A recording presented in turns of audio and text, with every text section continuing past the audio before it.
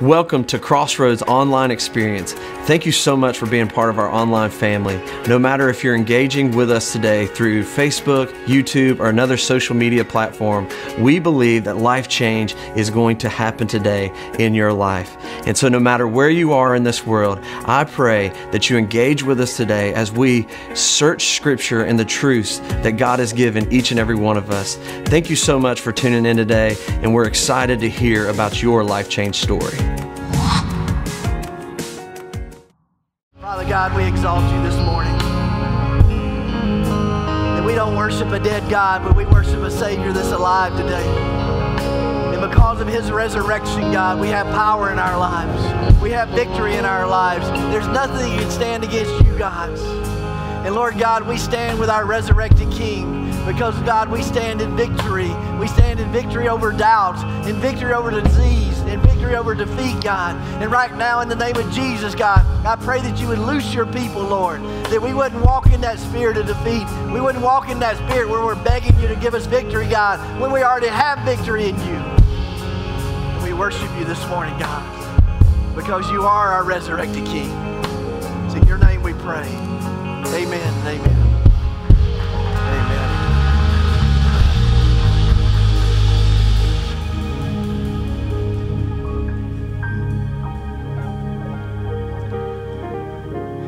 You know, when we think about that song, I think so often sometimes as Christians we walk around begging God for a victory when we already have a victory. We just need to learn how to lay hold of what God has already given us, because we have everything we need. If Jesus Christ can rise from the dead, then what problem in our life is bigger than that? There's absolutely nothing that can hold him back, except when we get to that place where we don't believe in the promise, we don't believe in the provision, we don't believe in what God's done, then we forfeit that, and we allow Satan to begin to fill our minds and tell us what we're going to think and how we're going to live. But right now, in the name of Jesus, I rebuke that thinking. That is not our thinking. That is what he tries to impose on us. Let me pray for us again. Father, in the name of Jesus, God, I just feel like there are people in this room that are captive to unbelief, God. Lord, we've been letting Satan beat us up and bully us around. God, we've been walking by sight and not by faith.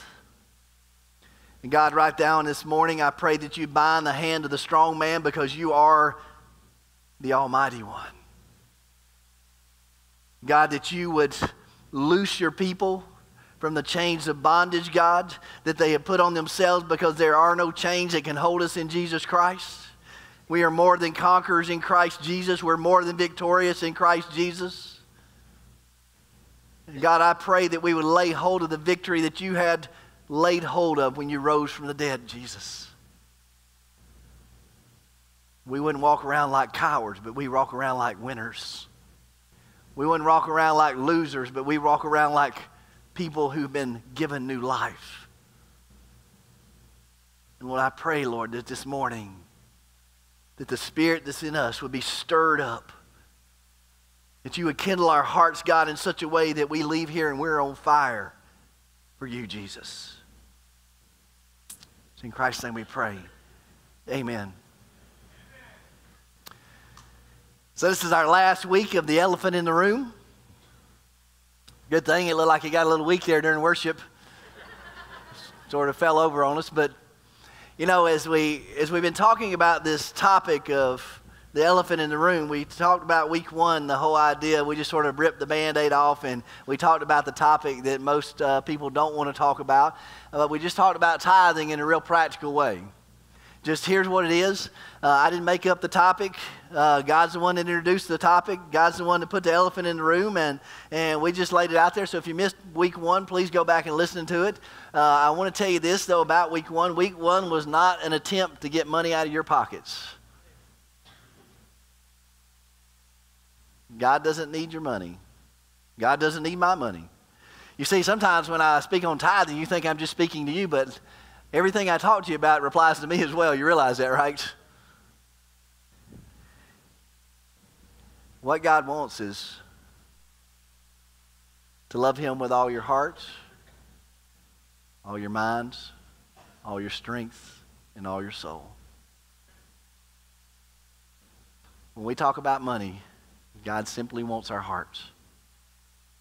And we'll talk more about that. But then in week 2, we talked about how our desires are the things that begin to control us. And we put a lot of these things on the elephant up here that are the very things that are the desires that are pulling us. Going to the salon too much, somebody put up here, and then alcohol, and then loans, and all these things are the things that bog us down in life. But then there are other things like food and fast food and fear and luxury items. So all those things can get us into a place where we don't know how to get out.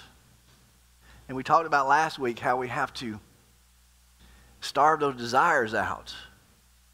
We have to come up with ways so that we don't feed those desires because they keep wanting more and more. Remember what the Bible says. It says that desire is never satisfied. But as I have talked to people over the last few weeks, I've heard so many stories of victory about how people had started tithing or how people have been doing it for years and how they've seen the faithful hand of God through so many different situations. And as I begin to see those stories, it just encouraged my heart that, all of us, listen, I think all of us desire to have a God story. That story you get to tell about what God did in your life. That story that you get to tell that brings glory to Him. Everybody that follows Jesus wants to have that story. But the only way you get that story is if you can't produce it. And when we open the door in our giving and through tithing and other things, it allows God to do things that we can't produce. And I want us to hear one more story that's just so powerful. It just amazes me when I listen to it. But let's watch this together. So we've been attending Crossroads for a couple of years. We hadn't really been tithing. We'd give here and there, but once we started attending the financially free class, one of the first sessions talked about tithing. We decided if we were going to tithe, then let's do it. Let's do what God asked us to do and do the 10%. And so once we made that decision and started tithing on a regular basis, little things kind of started happening. Kind of a little random check here and there showed up. The class was wrapping up, and we were really excited about getting our plan together and finding out how quickly we could get out of debt. And we came to the realization that I was going to soon have to leave my job, and that was kind of a gut punch. And then we came to another realization.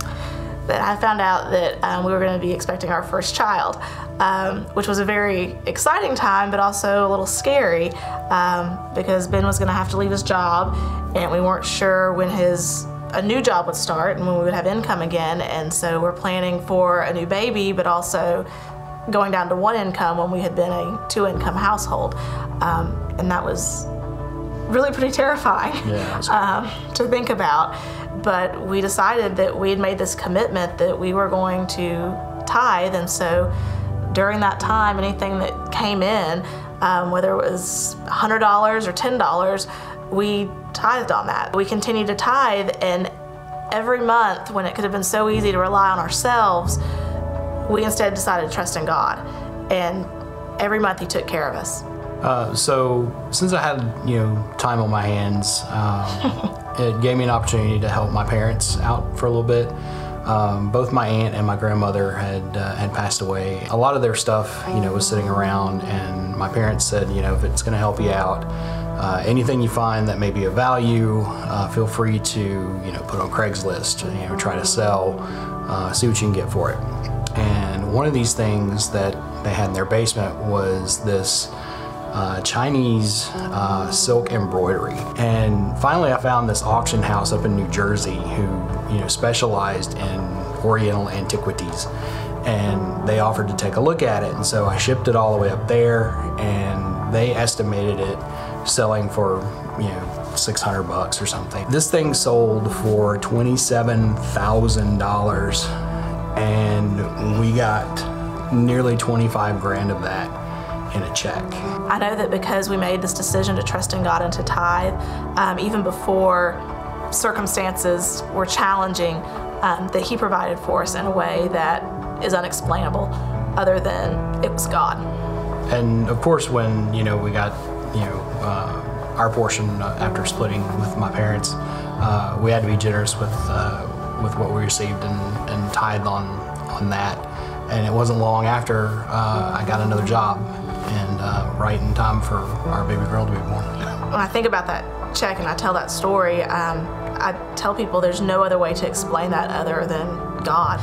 There's no other way to explain how we got through 10 months of being on one income other than God. And I know that if we hadn't been tithing and investing in His kingdom during that time, that probably wouldn't have been the case for us. We probably would have racked up more debt, turned to credit cards, done whatever to do to get by, but instead we trusted and He provided.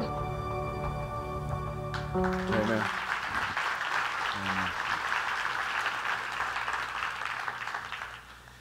So now every time I think about taking something to a yard sale or a thrift store, I'm thinking, what's this really worth? It's like you got that fear in your heart. But I want you to imagine this.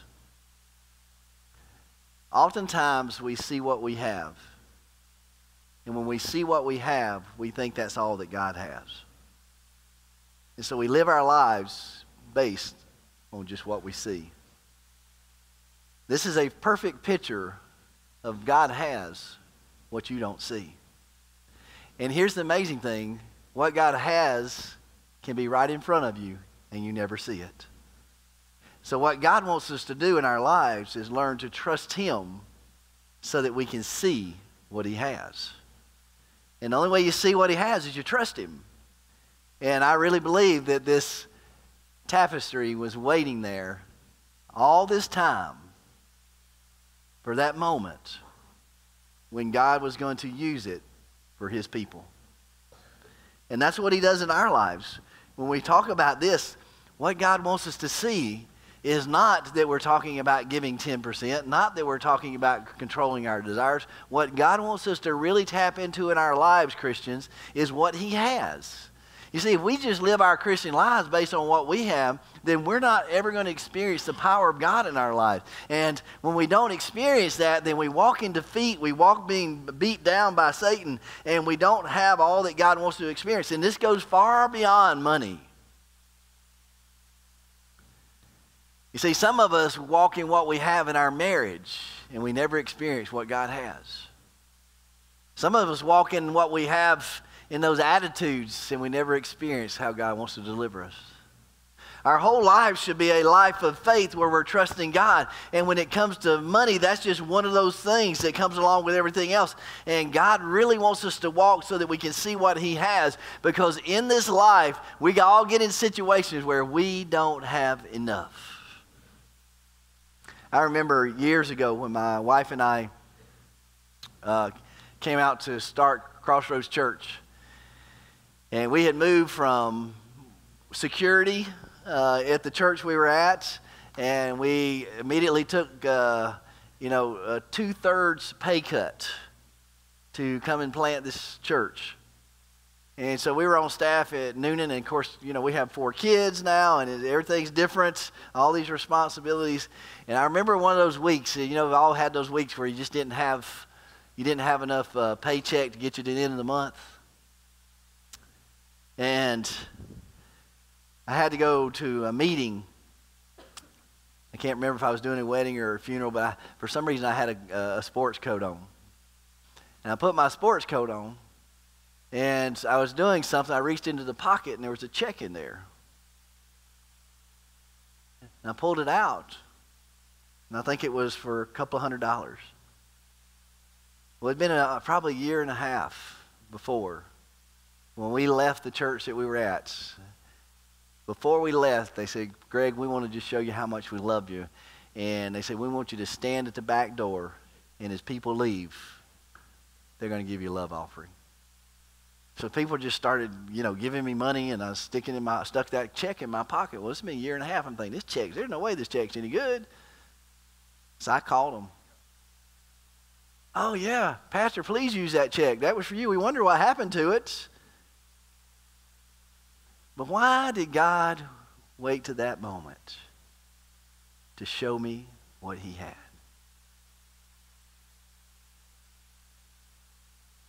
because he knew at that moment I really needed to see what he had. You're going to have those moments in your life, I promise you.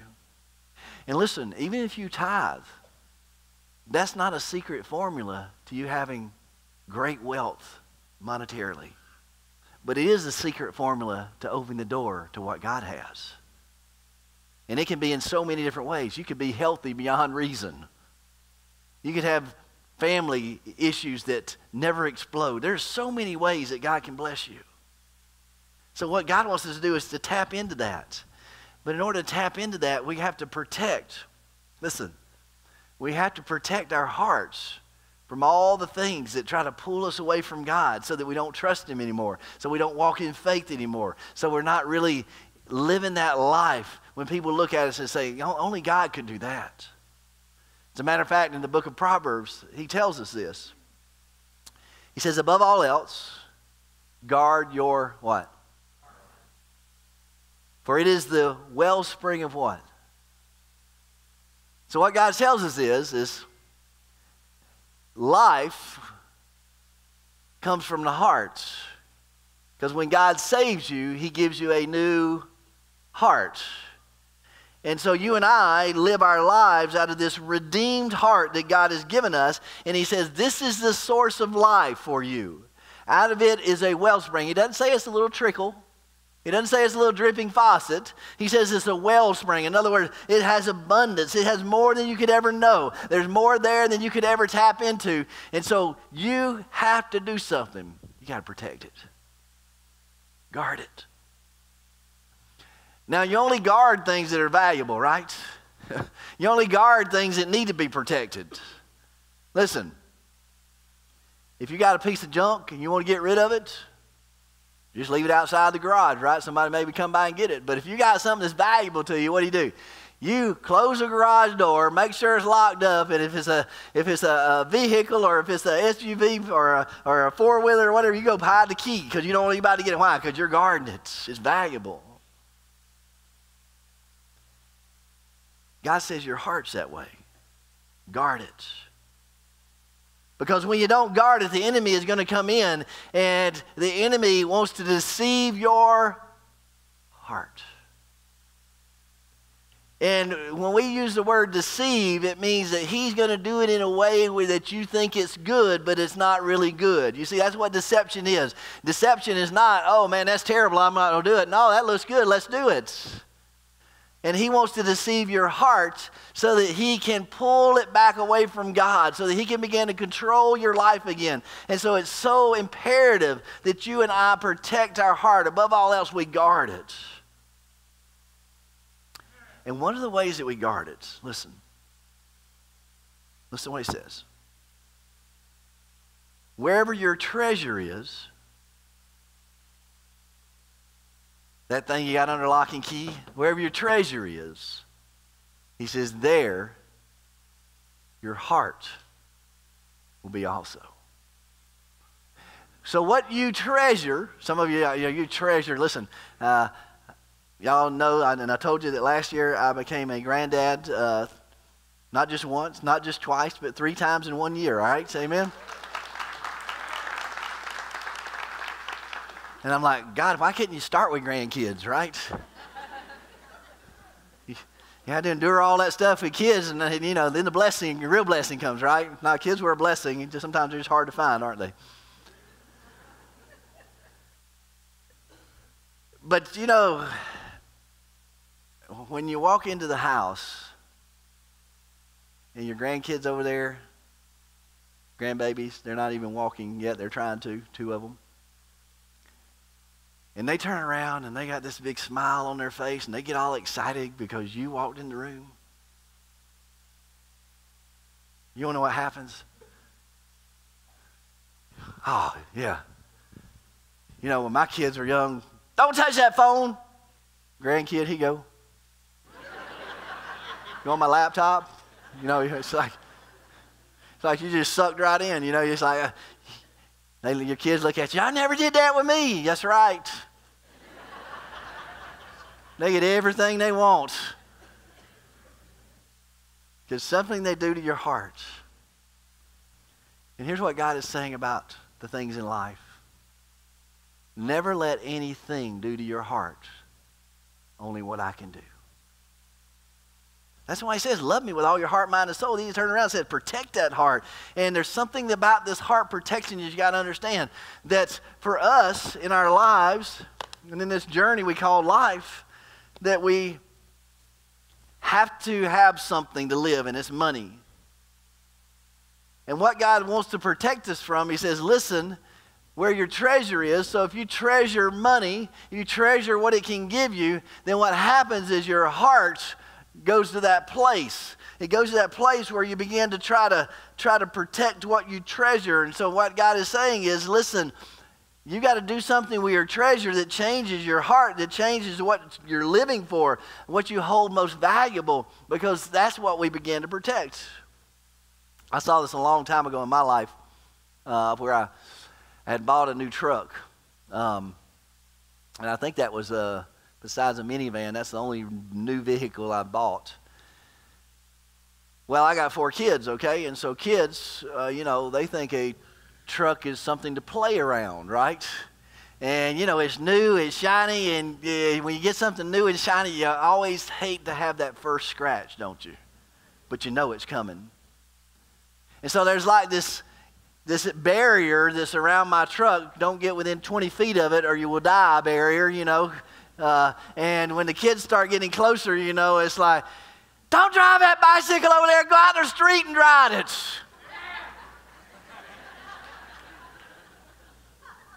Hit somebody else's car. And then one day, the inevitable happened. My son comes flying down the driveway out of control on his bicycle. And there's my shiny red truck there like it's got a magnet to that bicycle. Boom, right in the side of it.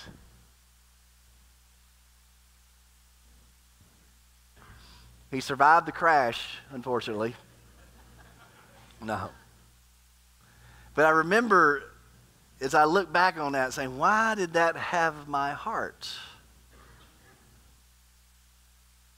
Because what you'll begin to see is when things get your heart, you'll choose them over other things that should be more valuable. There is nothing in this world that should be more valuable than people. There's nothing in this world that should be more valuable than your family. There's nothing in this world that should be more valuable than that person that's lost on the street holding that sign that says, I need food. Nothing should be more valuable than the people that God has created, because only people can love you back. Money will never love you back. A truck will never love you back. A car will never love you back. Clothing will never love you. As a matter of fact, all these things that we have on our elephant, those things don't love us back. And what God wants us to understand and what he wants us to do is, listen, let your treasure help you understand where your heart is. And what he's not saying, though, is he doesn't say, hey, listen, I don't want you to have treasure. As a matter of fact, God wants us to grasp this, that money is important because we all have to have it to live off of, don't we? We all have to have it to eat, to drive, to have clothing, to all that stuff. And we know that we have to have this. But when we have it, what we need to understand is that if it has us, then there's a problem. Listen to what he tells us in 1 Timothy 6:10. For the love of money is a root of all kinds of evil. Some people, listen to this, eager for money. Let me say that again, eager for money. What does that mean? It means they're consumed with getting it, consumed with having more of it, consumed. All they think about is, that next thing, that next paycheck, that next day, they're consumed with it. Have wandered from the faith and pierced themselves with many griefs. What God says is, listen, what you know is, and what you'll see is that when money has your heart, then what will happen is that it will consume you to have more of it and more of it and more of it and more of it. And here's the reality of it. You can never get enough of it.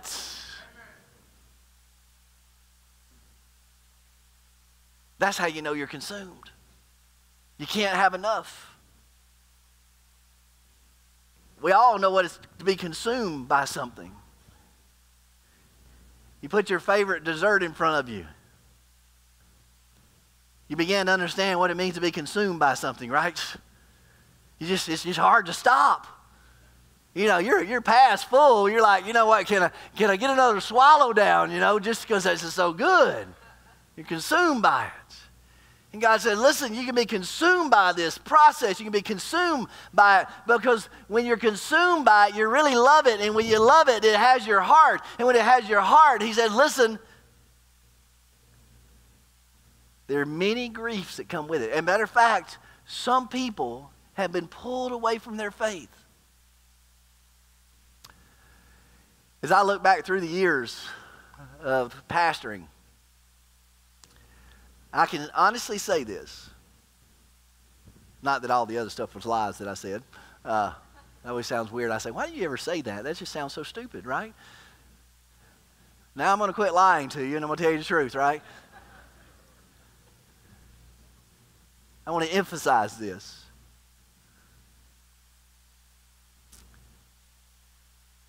That when I speak on money, I get more negative emails than any other time.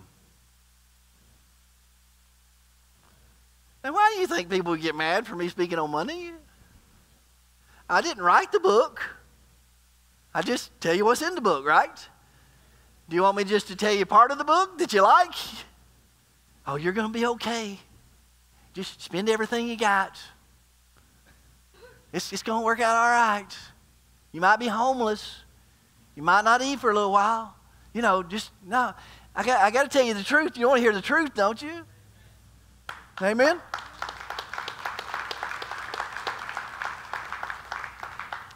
I mean, if your car's on fire and you're driving down the road, you want me to ride by and wave at you?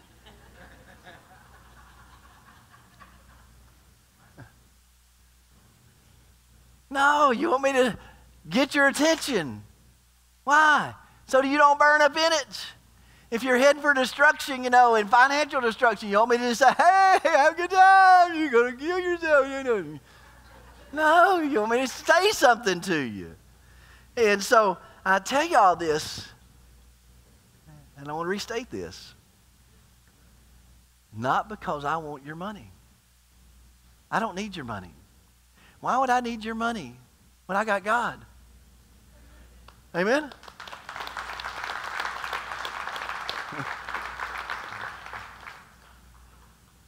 God has more than one tapestry hidden somewhere. He's got all the resources that we need. And so if God has all that he needs, then why would he even speak about money? Because it's not about money. It's about our heart. It's about protecting our heart. It's about guarding it. And so he wants us to understand that. So listen, if you get mad at God and run from your faith because somebody talked about money or tithing and you didn't like it, then that should be an indication. That should be all the message you need right there. Why would I run from a God who's all good and all loving, that wants nothing but the best for me? Why would I run from something that he gives to me that I don't like to hear? It doesn't fix me, it just keeps me the same. Maybe I should try running a different direction and run to him so he can fix what's broken, so he can change me into what he wants me to be, so I can be free from those things that would lead me away from my faith in God.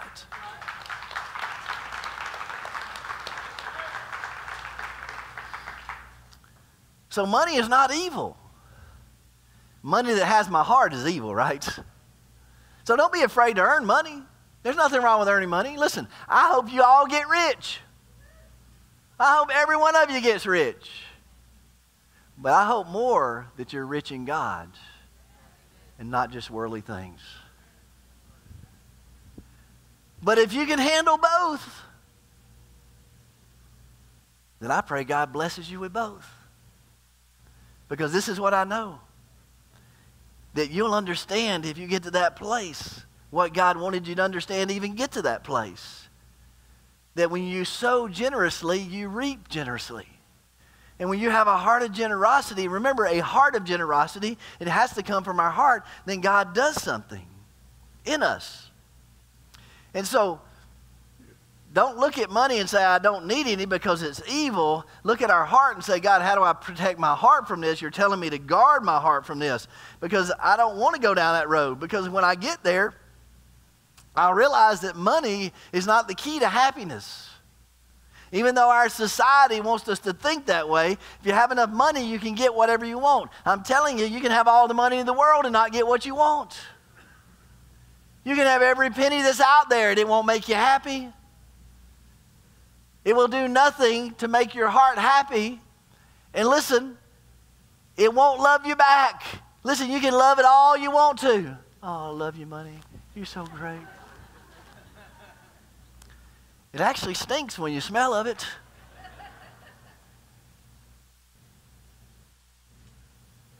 But if you and I, listen, if we'll learn not to love it, but just to use it, then we'll realize that God is the source of my joy, that God is the source of my happiness, that God is the source of my peace, that God is the one that overcomes anxiety in my life, that God's the one that overcomes worry. And I can have all the money in the world and still not be free from all those things because they come from God, not from money, not from this world. So what God is saying is learn how to balance it so that it doesn't control you. And so he tells us in Luke 12:34, for where your treasure is, there your heart will be also. And so if I want my treasure to be over here, and if I really, which I think all believers do, if I want God to be the very thing that I treasure in my heart, and I want my heart to be connected with God, and I want to love Him with all my heart, mind, strength, and soul, if I want to love God that way, then what He's telling me is that I have a part in this process, that I can actually determine part of where my heart is by the actions that I have. And so He says, listen, wherever your treasure is, what you treasure the most, there your heart will follow. And so if this is my treasure, if I feel like I'm being controlled by this and I want to be controlled by God, then let God have what I treasure. Why? Because my heart follows. It changes my heart. You may not believe me because you haven't tried it yet, but I'm telling you, it works. My wife and I, listen, we practice this. Our first 10% goes to God. Why? Because Deuteronomy tells us, listen, the purpose of the tithes is to remember to always put God first. What is first will have first place in my life. And what is first has to be God because He wants to be the love of my life, my first love, according to Revelation. And so God is saying, listen, let that treasure help direct your heart. And so every time we get paid, I make sure my treasure is going to God first. And as we said, it's His anyway, right? But, and then I got all this left over.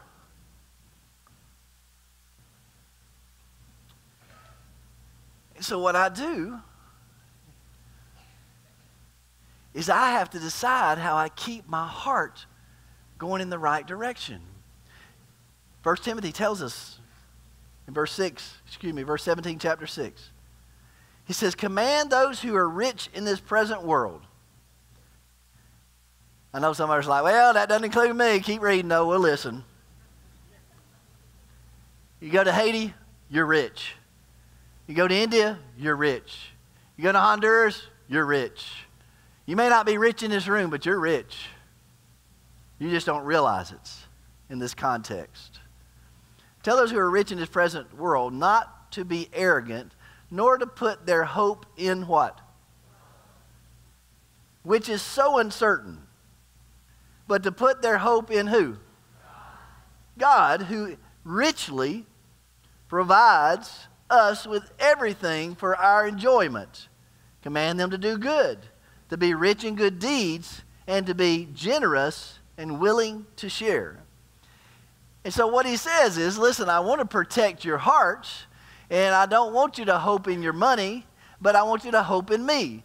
And so what I have discovered in life is because I consistently tithe, it always creates this connection with God where it said, God, I trust you. God, I trust you. Lord, I know that we're going through a tough time there right now, but I still trust you, and so I give this to you. I give this because it's yours. And I keep doing that and keep doing that. And what happens is it helps me to see God's hand in all that he's doing, see God's provision that he has, because God has what I don't have, but when I give him what I have, I'll see what he has.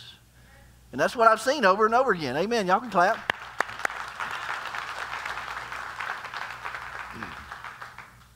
And so what he's saying here is I'm giving you the power. I'm giving you the power to break that thing in your life that's holding on to you. And I'm giving you that power through being generous. And so, you know, if you give 10% and then you save 10%, which is what I advocate because I think you always need to be ready for that rainy day. Because guess what? It's been raining a lot lately, hasn't it? You may be thinking that at your house, man. It's been raining at our house too, and it ain't water. We got debt. We got all this stuff going on. I understand, but the verse applies even further than that. You see, one of the things that my wife and I do is we give beyond the tithe, because I really believe that's what this verse is talking about. He says, "Listen, be generous and willing to share." And that goes in a lot of different directions. A long time ago. We adopted a child from Compassion International. And this child's in another country. I've never seen him before. But every month for, I don't know, at least 10 years, we've sent, maybe longer than that, we send $38 a month. And it provides for this kid to go to school. It provides food for him. It allows him to get an education. I may never meet this child. But I know one thing, that he knows every time he gets that money that somebody is blessing him. And here's what it does to my heart. It helps me not to love the world more than I love people. Then my wife, she said, hey, why don't we support these missionaries? And I said, all right, but here's what we didn't do. See, this is what some people do. They misunderstand. Well, let's just take some of what we give to God. And so you take that and you give it to the missionaries, you give it to support that kid, and then you give God what's left. Well, it's not 10% anymore, is it? And so somebody asked me during the series, said, what do you do about people who give their money that's their tithe and they give it to other things? I said, well, I don't do anything. It's not my responsibility. No, what does it teach? Well, let me tell you what the Bible teaches. But I know a lot of people get confused on this. When the Bible speaks of tithing, it says to bring it into the storehouse. In other words, a place of worship. Because that's where you're getting fed. That's where you're getting God's word. That's where the Bible instructs us. And you see this all through the Old Testament. You see it in the New Testament. The other thing is the reason you tithe to the church you go to, is because when you come and you listen, whether you're online or you're in the building, when you're listening to somebody teach you, then God says that you're to take care of those who instruct you, who pour into you, who oversee you, that you're to take care of those people. So that would be me and other staff people. So that's why you give to God's church, because this is where you get fed, and you're getting the blessing of what God is giving me or somebody else who's pouring into you. So those are just two of the real clear reasons why when you give your tithe, you tithe to the church. Amen?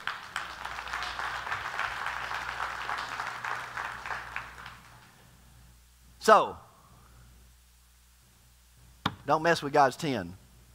That's his, right? Amen. All right, second thing though. So what we have done as a family is out of what God has left us to live off of, which is 80%, once we put back 10 to save, then we turn around and say, all right, We're going to support this little kid in South America. We're going to support this missionary couple that goes all around the world.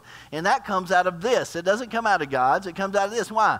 Because I want to make sure that I don't fall in love with what's left. I want to protect my heart. I want God to have my heart. Why? Because listen, God has much more than 80%. He has more than anything that you could ever fathom. And if you can trust Him, you and I will see what He has. So He says, listen, command those to do good. Do good with what you have. So if you see somebody on the side of the road, then pull out money and say, God, I just feel like you want me to bless them. And so you take some money and you bless them with it. Listen, it is not up to you to follow them to see how they spend it.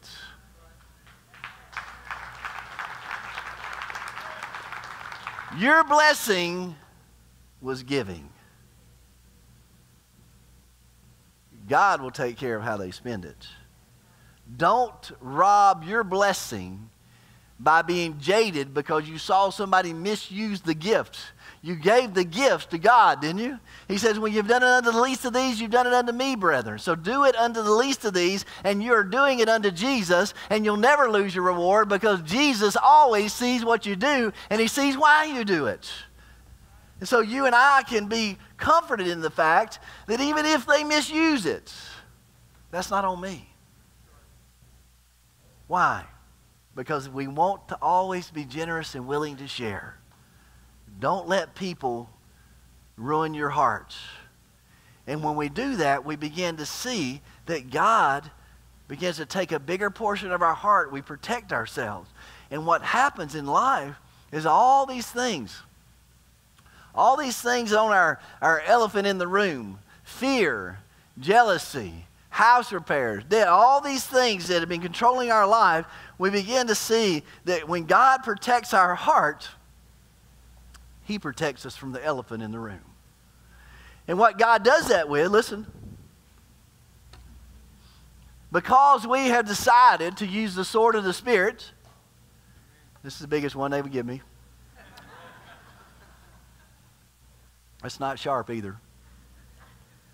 But you remember in Ephesians chapter 6, he says that when we battle against the spiritual forces, we battle with them and against them with the sword of the Spirit. And so while we've been doing this last 3 weeks is we've been taking the sword of the Spirit, God's Word, and saying this is how it applies to the things in our life, the money in our life, the resources in our life, the debt in our life. And when we use the sword of the Spirit, we overcome, we tear down the arguments that the elephant in the room brings at us. And so God's saying, listen, live by the sword of the Spirit, the truth of God's Word, and you won't run back into the elephant in the room. As a matter of fact, you will come to this place where you begin to slay the elephant, and as the elephant is slain, then you will begin to take control of your life, and God begins to help you overcome this elephant in the room so that you don't come back time and time again, and you see the elephant, oh, we got to talk about the elephant again. And so what God is telling you is, listen, why don't this time in your life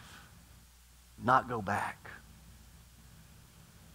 Why don't you just decide for once and all to go ahead and stab the elephant?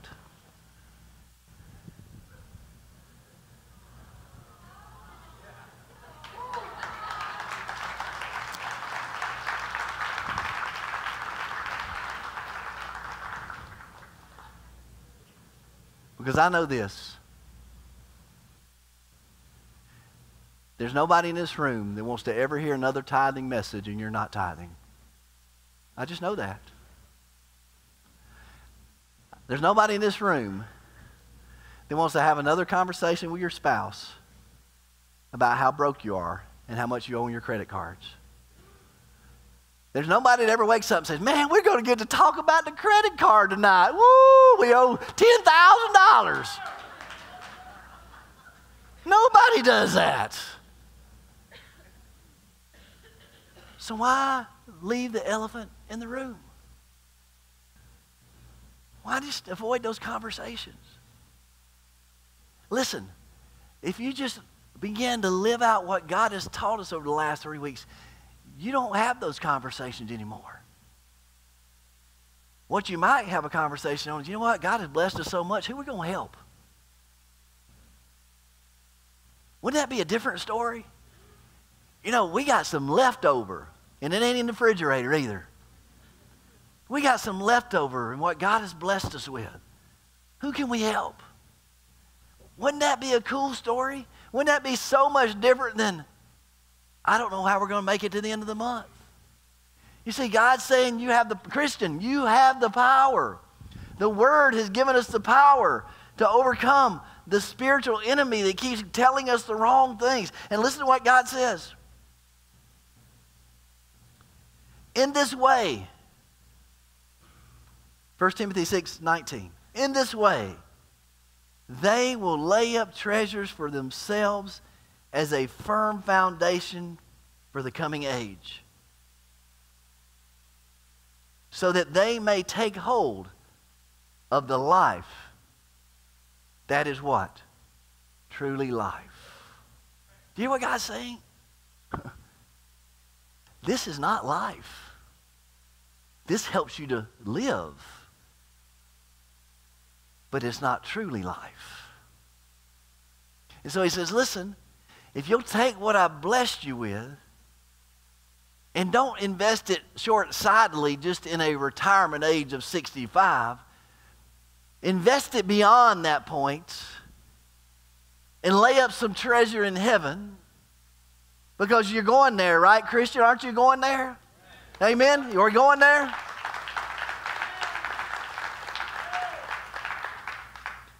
And when you get there, wouldn't it be amazing if you were surprised at how much was there because you invested in the kingdom of God? The things that you never even know that you had an impact on, but you invested in the kingdom of God. If you invest in Crossroads Church and the ministry we have here, then that means you have been a part of us starting or partnering over 40-something churches since we started this business, when we started this church. That's what God is doing. Countless people. I say countless because we weren't about numbers in the early days. We were just excited people were getting saved. We were just dunking them. You know, we didn't put a mark on anything. But there have been thousands and thousands and thousands of people that know Jesus because you give to this church.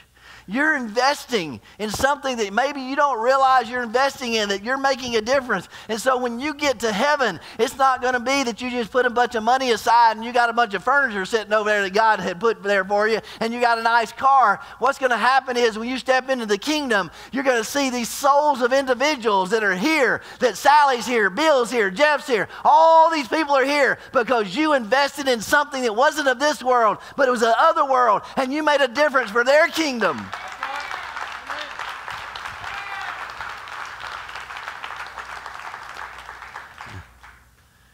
Then you know what life really is. Then you know what life really is. So church, above all else, what we take away from the last 3 weeks is guard your heart. Every time you have a chance to give, guard your heart. You know what I do? I go into my bank account online, my bill pay, and I set up God first. As soon as my check goes in there, the first check that goes out, Crossroads Church. You see, I've set up a system to guard my heart. If I'm on vacation, I guard my heart. I still give. God has the first. And then all the other stuff. Listen, I know some of you are scared to death. I want to say this again, in case you didn't hear me the first 2 weeks. If you're afraid to give God 10% of your first fruits, not 10% of leftovers, for the next 3 months, at the end of those 3 months, if God has not blessed you in some fashion, you come up to this church, you say, I need to see Pastor Greg, and you come and tell me that God didn't bless you in some fashion, then I will go to the front office and say, cut this person a check for every penny they gave in that 3-month period. I say, Greg, can you do that? Not sure, but I just did.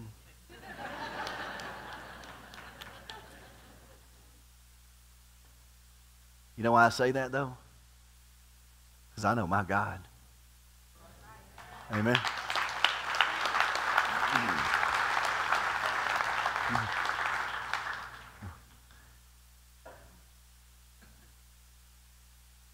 Since 22 years old, when I gave my life to Jesus Christ, I've been practicing tithing. I haven't starved to death. And I can tell you, I cannot count the blessings that God has given me.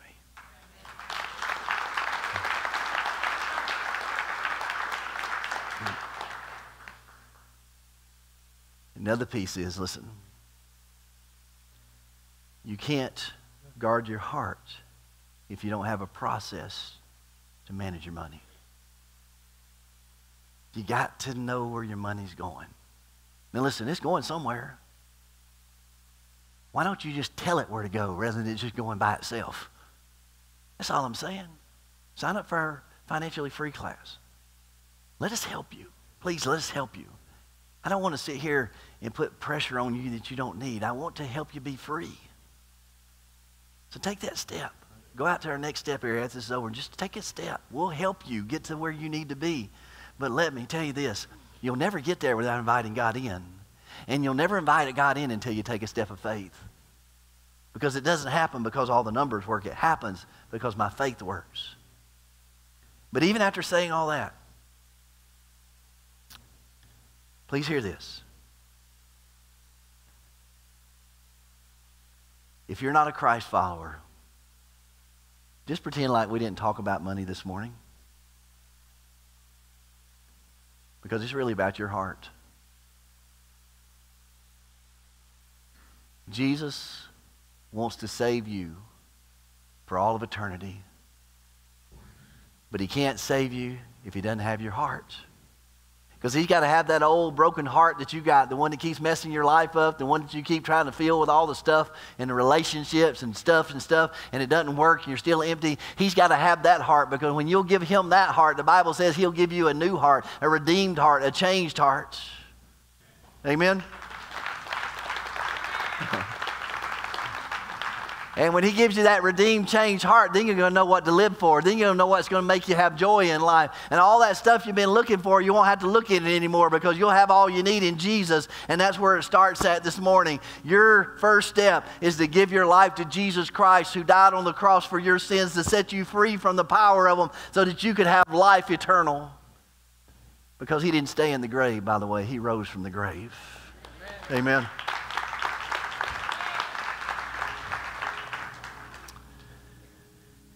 So as we wrap up this morning, I just really feel in my heart that there are some of you in this room. You say, Greg, I want to be there. But if I were honest with you this morning, I'm not really sure how we're going to eat this week.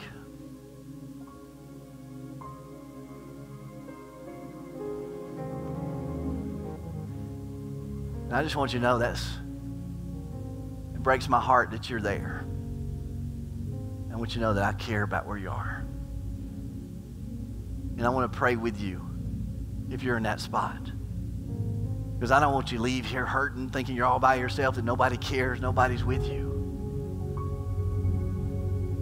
And so, church, I just want to ask you to bow your heads. And if you're one of those people, listen.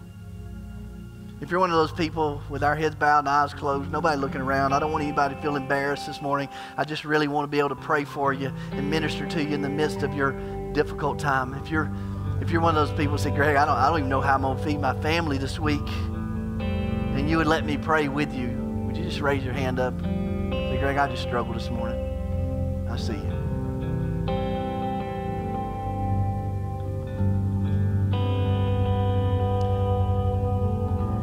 You got your hand raised. I want to do something a little bit outside the box. I want to come down here in the front and meet you there, because I want to lay hands on you and pray for you. If you'll just step out in the aisle, just come down here. My team's going to come around. Because I don't want you to feel alone. I don't want you to feel like, you're walking this pathway. So nobody's looking around. If you're that person, say, Greg, I don't even know how we're going to get food on the table this week. Just meet me up here, because I want to pray with you. Don't be ashamed. This is God's house.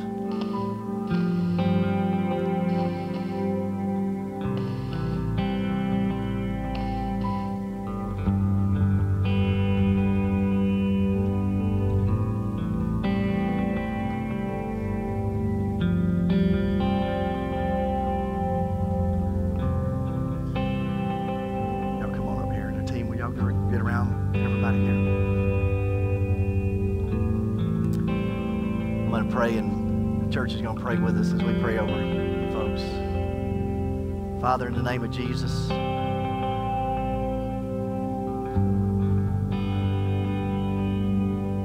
I just pray for your provision, God.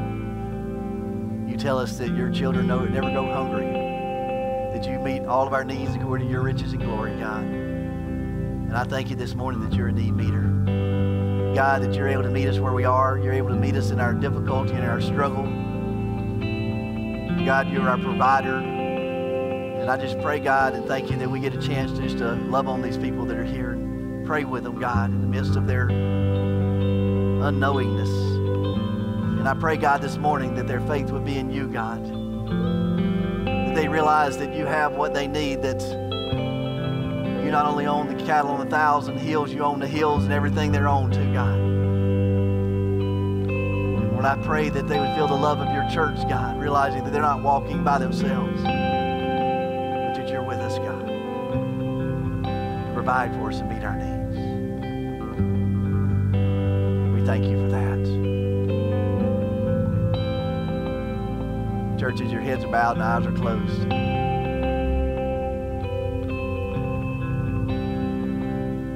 You guys,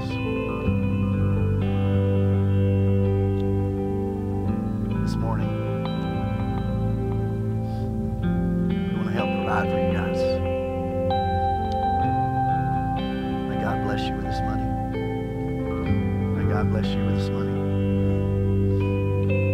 May God bless you. May God bless you. May God bless you.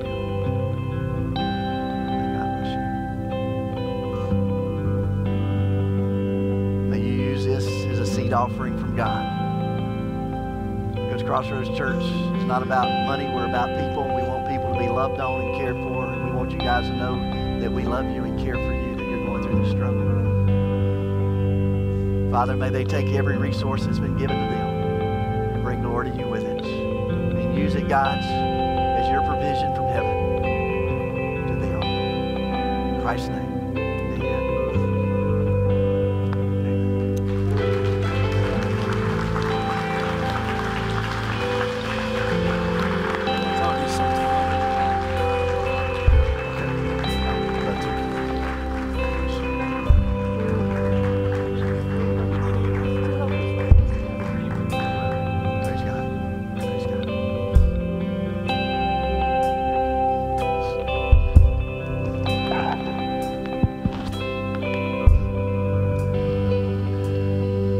All right, folks.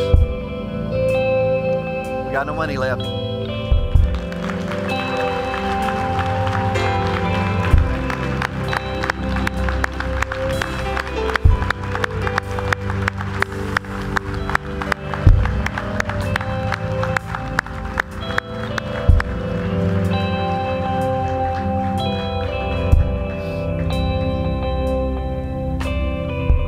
Please hear me.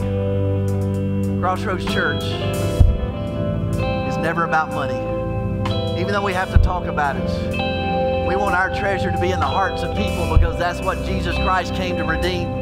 That he would redeem hearts, that he would change lives. And what Jesus wants this morning is he wants our heart. He wants all of it. He don't want part of it. And so this morning, if you're that person that needs to invite Jesus into your life, then I want you to put your hand on your heart this morning, and I want you to raise your hands. If you're that person this morning that has any kind of struggle, that you say, Jesus, I find myself being pulled with money. I find myself being pulled with my job. I find the elephant in the room pulling me. Then right now, I want our whole church just to make a commitment this morning that, Jesus, you have our hearts. You have our heart, Jesus. So you lift your hand up. Everybody put their hand on their heart and lift your hand up and saying, God, this is my offering to you this morning. I want you to have all of me, 100% of me, not just half of me. And this morning, if you need prayer or you made a decision to trust God, to trust him as your Savior, then I want to invite you down front. But for the rest of us right now, we're surrendering it all to God. Father, in the name of Jesus, God, we want you to have all of us.